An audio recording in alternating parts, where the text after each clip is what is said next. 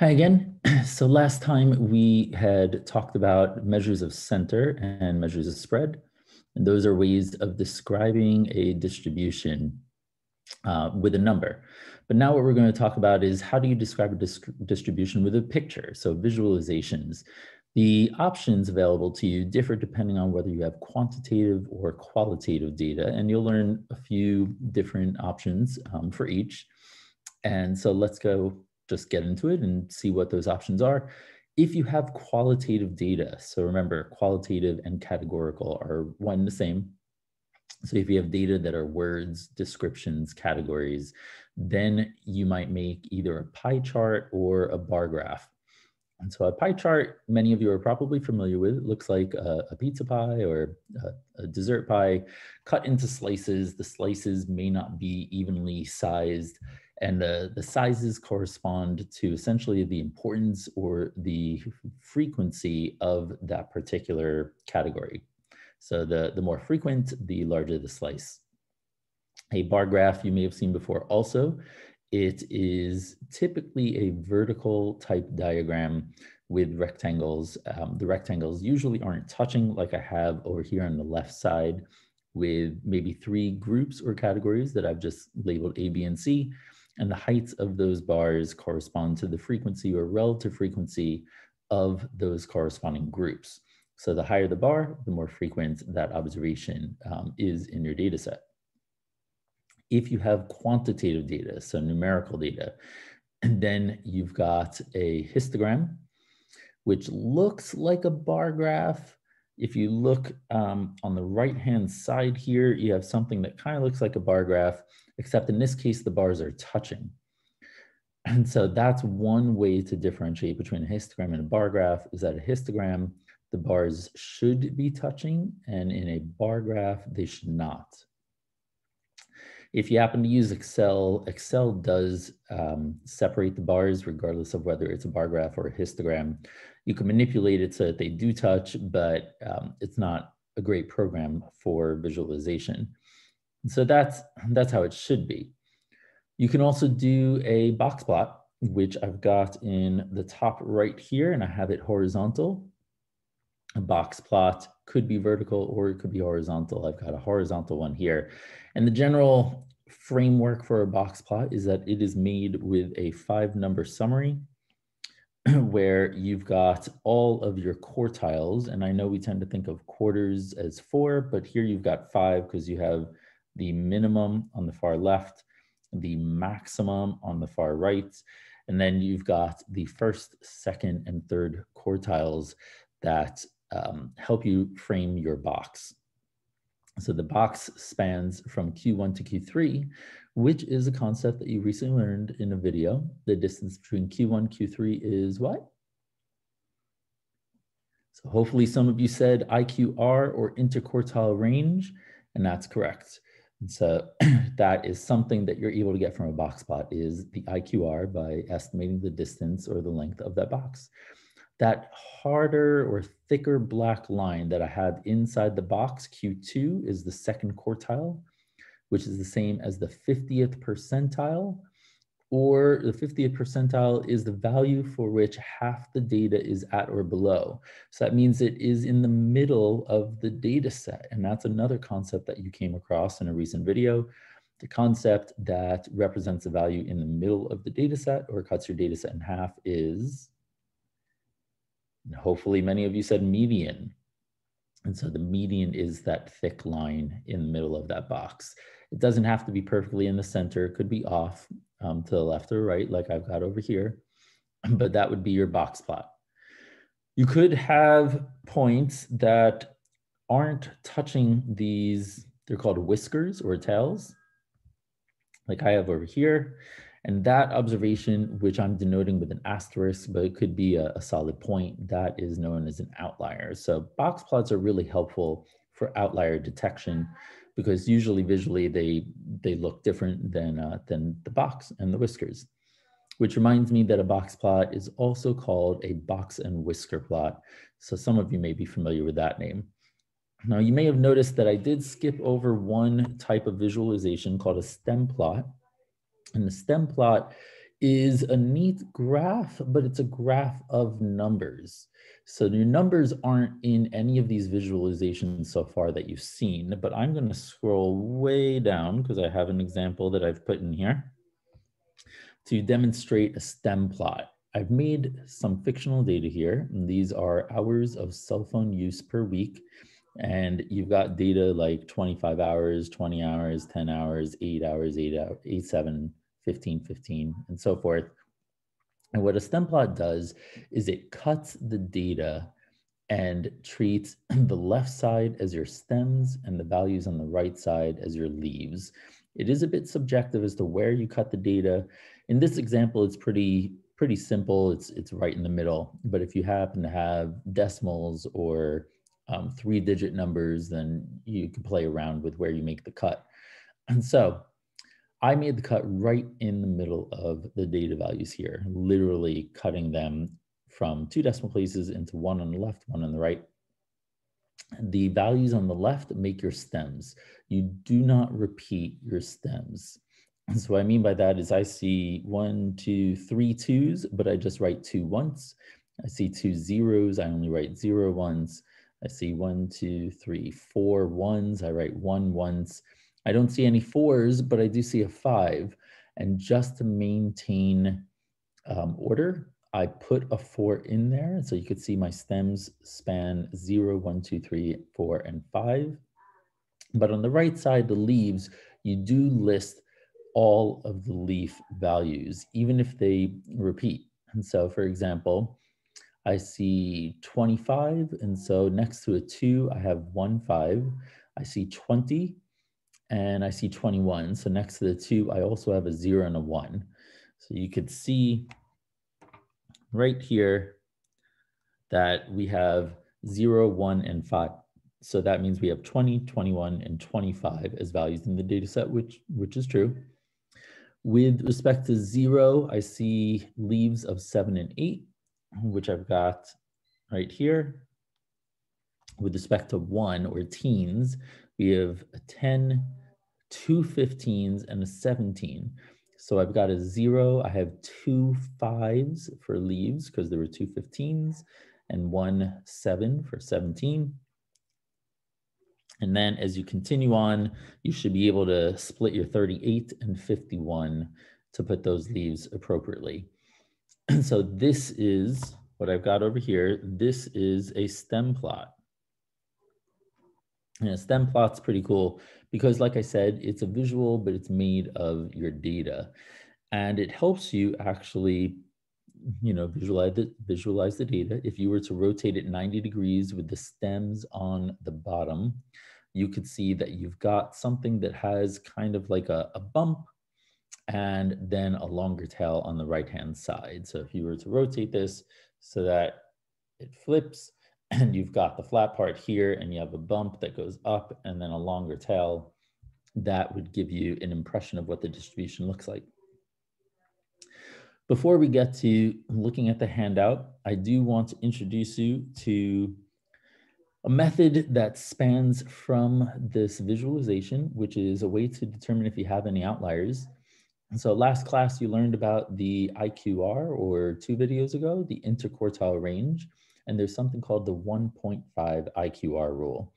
And what that says is you want to find 2 bounds, Q1 minus 1.5 IQR and Q3 plus 1.5 IQR. So essentially, you're looking at your box plot and the box, and you're stepping 1.5 IQR from the left and 1.5 IQR from the right side of the box. And that's what's happening. Anything further out from those bounds are outliers. And so you want to get those bounds and see, are there any data points that are beyond that? And if so, those would be outliers. So let's take a look at, let's apply it here before you look at that other example I just had up. So this is, again, the hours of cell phone use per week data set. And finding the IQR, we need the median. So you can see that the median is 17. We've got 1, 2, 3, 4, 5, 6, 7, 8, 9, 10, 11 values. And so the sixth value of this ordered data set is going to be the median. So when I look at my stem and leaf plot, I've got 7, 8, 10, 15, 15, 17. So 17 is the sixth value in the ordered data set. So that is our median. And so that cuts the data set in half. So you got 5 to the left, 5 to the right, which means the third observation in each of those halves are the medians, or the first and third quartiles. And so we've got 7, 8, 10. So 10 is going to be Q1. And then looking at the top half, you've got 20, 21, 25. And so 25 is the third value, and that's going to be your third quartile. And the difference or distance between them is your IQR, or 25 minus 10 is 15. Now, 1.5 times 15, or 50% more, is going to be 22.5. And when you add and subtract that from, well, subtract from 10, add to 25, you get the bounds of negative 12.5 up to 47.5. So anything smaller than that negative value or bigger than the 47.5 is an outlier. And there's only one value bigger than 47.5, and that is the number 51. And so in this case, we have one outlier, and it is a large one. It is 51. And so that's how you make use of the 1.5 IQR rule. I want to demonstrate once more. This is another problem corresponding to whether there are differences in the number of cigarettes smoked per week between males and females. Again, fictional data that I made up here, but you can see I've got a column of male counts, a column of female counts. I split them like I did in the first example, and I made side-by-side stem and leaf plots. So this is a neat tool for comparison. And so I've got these stem and leaf plots. I could see that while the means are similar, that the males have a slightly more skewed distribution because they've got more people that smoke larger quantities, you know, like 54, 61, 70 cigarettes. So what we're doing is we are looking for the median of each, and you can get the median of the left side and the median of the right side. And what you should get is 32 for the median for males and 28 for the median of females. So go ahead and see if you could confirm that. And then once you have that, let's take a look at the male side, and we'll try to figure out if there are any outliers there. You don't have to do it for the female side because the data look really close together, so it doesn't seem like there would be any outliers, but for the male side with more variability, there might be outliers there. Feel free to pause the video and try to do it yourself. I am going to continue on. And so again, I'm just doing it for the male side. We have a median of 32. So that's going to put us right here and cut the data set into 6 values on the left and 1, 2, 3, 4, 5 values on the right. Let me just check this. 1, 2, 3, 4, 5. Oh, no, sorry. It's going to be 1, 2, 3, 4, 5, 6, 7, 8, 9, 10, 11. 1, 2, 3, 4, 5, 6. Okay, so there's 5 on the right and 1, 2, 3, 4, 5 on the left. And so you do have 5 above and 5 below, just wanted to be sure.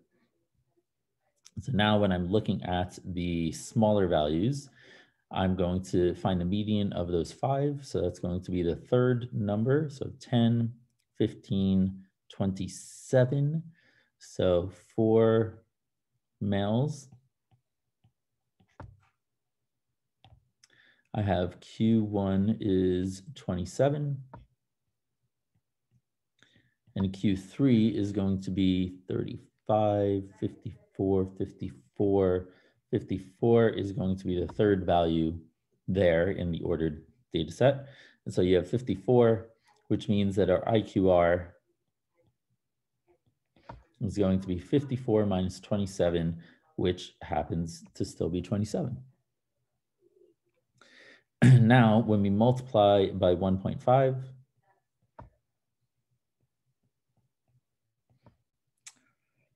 50% of 27 is 13.5. So this is going to give us 40.5 for our 1.5 IQR. And now we are going to subtract that from Q1. So Q1 minus 40.5 is going to be 27 minus 40.5. So that is negative 13.5. And Q3 plus 40.5. That's going to be 54 plus 40.5 or 94.5. And so what we're looking for is, are there any values more negative than that bottom one, which there aren't any negative numbers. And are there any values greater than 94.5? The largest value on the male side is 70. And so this tells us that there are no outliers. So while we may have thought that there are, according to the 1.5 IQR rule, there are not. So at this point, what I'd like for you to do is pause the video and try to make headway on the problems in this handout, at least the first two, and then feel free to restart the video and we'll talk over those, and then we'll continue with the rest with you trying to complete those. So again, pause the video and see what you could answer based on the graphs and the questions contained in this handout.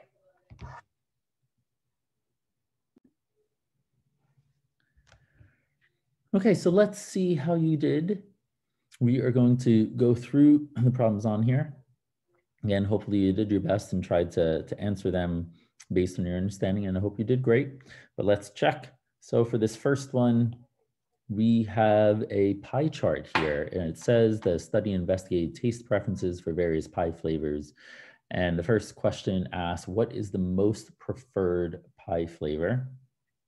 So here you're looking for the largest slice. The largest one looks like cherry. And so there I give the answer and the justification. So cherry because it looks like the biggest slice. For part B, which two flavors appear to be equally preferred?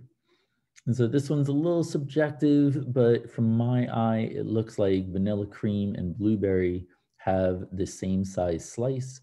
And so that's more of what I'd be expecting the answers to be and the reason why. If you felt something else, but your justification was right, I'd give credit. And that's it for the first one. For the next problem, here you have a collection of box plots. And so a study was done with guinea pigs, and it was looking at the effect on tooth growth based on vitamin C levels. And vitamin C was delivered at different levels via different means. So either it was orange juice or ascorbic acid, and either it was a 0.5 milligram, 1 milligram, or 2 milligram dose. So there's a few things going on here. Part A says, for which dosage level of ascorbic acid did tooth length vary the most? And so you're looking for which one has the greatest variability. Only the ascorbic acid group, which means you're focusing on the yellow box plots. Now, there's two things you could look at. So to describe greatest variability, either you're going to be looking at range or IQR. So you could look at which has the longest box. And if you went with longest box, you might say the 2 milligram group, or you could go with, well, which has the largest distance between min and max. Now I've got boxed out there that middle yellow box plot because you do care about the outlier. So it's a common mistake just to look at the length from whisker to whisker, but if there are any outliers, you really need to include them too. So you do stretch even further than those whiskers for the second box plot. Regardless, the distance between top and bottom, or min and max, still looks to be the largest for the 2 milligram group. And so that's what I point out there. So for that question, you only need to use one of those measures of spread, but at least you had two options. Part B, is the distribution of tooth length for pigs that received 0.5 milligram of vitamin C in orange juice left skewed, right skewed, or symmetric? So when you're looking at skewness, let me demonstrate a few of those here. You're looking at the second bullet there, and you could have no skewness like in the first and second plots. And so the first one is symmetric and bell-shaped. The second one is uniform because everything is the same or equally likely. The third figure is bimodal, and so that has two bumps. And the fourth and fifth figures are both skewed. Skewness is in the direction of the longer tail, or which way the longer tail is pointing. So for that first or fourth image, the second yellow figure, the longer tail is on the left side, so that's left skewed. For the last figure on the right, the longer tail is on the right side, so that would be right skewed. All right, so with that understanding, let's take a look here. B is asking to describe the skewness of the 0.5 milligram of vitamin C group with orange juice. So that means we're looking at the orange box plot at 0.5 milligram, which is right here. And if you were to rotate that sideways so that the smaller values are on the left, you're increasing left to right. And I'm saying that because your tooth length, your tooth length on the vertical axis, if you rotate that, you have to rotate that appropriately. I'm not sure if I'm doing this in the right image from your perspective, but essentially what you should see when you rotate that is something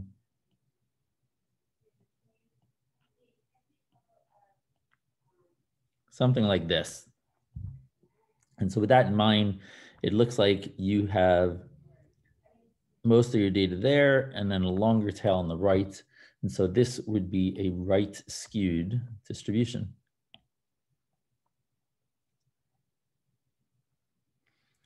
And for C, at what dosage level are the median tooth lengths the same? Remember, median is that thick line inside the box. And so you're looking for which boxes have pretty much the thick line at the same place.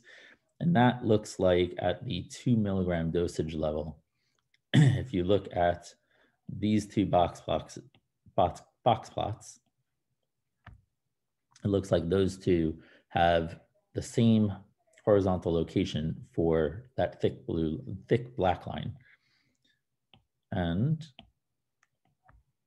that's why I report there. So 2 milligram, because the thick lines look like they are equal in value. There is a part D, I just didn't give enough space there, so I've got that in another location, but it says describe the distribution for tooth lengths of the 1 milligram ascorbic acid group. If you happen to have read my summary up top in advance, you know what describing requires. It involves telling me a measure of center, a measure of spread, shape, and are there any outliers? So those 4 bullets there. Let's go ahead and take a look at that. So again, this is describing the distribution of tooth lengths for 1 milligram ascorbic acid group. So that is the box plot that I have in a box. And let's see, if we are describing that, it looks like, so center. Well, the median looks like it is about 16. It's definitely above 15. Maybe you'd say 17, 16.5, but somewhere around there would be the median. Your spread, you could either give range or IQR. So if you give range, it looks like I'm estimating that bottom whisker at 14 and that top point or outlier at about 22. And so I would report a range of about 8. You could do IQR. IQR might be about 2 according to what I'm estimating there. And that's fine, you only need one of those. And then spread, or sorry, shape, it looks like it's going to be right skewed because if you rotate it and you stretch the tail to that outlier, you're going to have a longer tail on the right side. And there is at least one outlier there. There might be 2 overlapping, we can't really tell, but at least one outlier. And so that's exactly what I described here, is that the median is 16. I gave the range of 8. It's right skewed, and there's one large outlier at about the value of 22. So with that, you should be ready to go ahead and complete the rest of this handout. I will just go through and give you the answers so that you can see how to do them. So for this third one, you would want to figure out, well, you need to approximate the range and the mean, which means you have to have an idea of how many values are in each of these rectangles. And so I've estimated by eyeballing, and you could see at the top of each of these boxes in red, I wrote about what I think the frequencies are, and the sum of those frequencies is about 353. You might have slightly different values based on your eyes, but it should be close to that. And so with that, I compute a weighted average for the mean. And the weighted average comes from this formula here on the right side. You want to multiply each frequency or group sample size by the count, or in this case, the median of that bar is a good approximation of what the value is. And then you're going to divide by the total sample size of 353. So I demonstrate that right over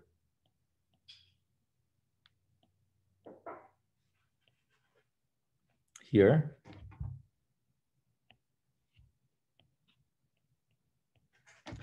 And so X bar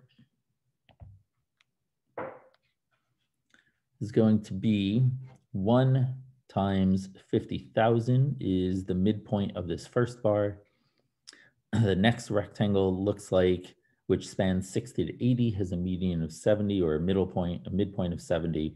So that's going to be 39 observations times 70,000 plus 82 observations for the third rectangle times the midpoint of 90,000, and so on.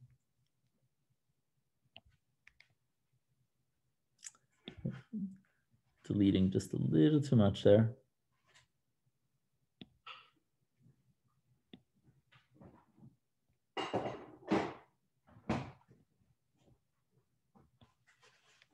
Here we go. And that should give you about 114,872. So again, you might be a little different if your approximations are a tad off, but it should be pretty close to that. The one thing that I did skip over, I apologize, is how to approximate how wide each box is. And so you can see I have more details in my x-axis than you do on the original handout.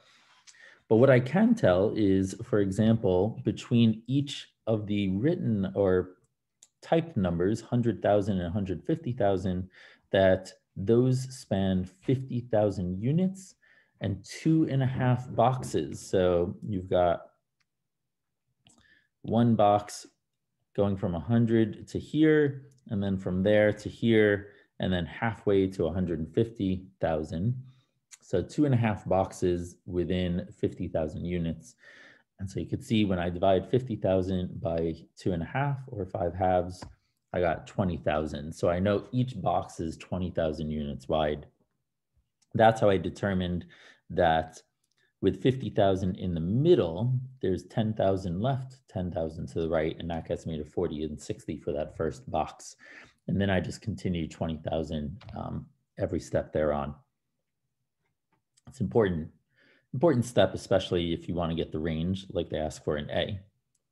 For the second part, describe the salary distribution for male professors at this particular US college. So over here, you're approximating the mean, which we did in part A. It's just under 115,000. You also got the range, which is measure of spread in part A of 200,000. It looks like it's slightly right skewed, a little longer tail there, and there doesn't appear to be any outliers or any observations that stand far apart from most of the data. So you could estimate Q1, Q3 to get the IQR and do the 1.5 IQR rule, but in this case, it doesn't seem like any outliers exist. And that's it. So with visual or graphical summaries, you've been exposed to a number of qualitative and quantitative graphs. You've practiced applying, being able to answer questions based on these graphs. And that's what I hope that you are able to get out of this video. Enjoy.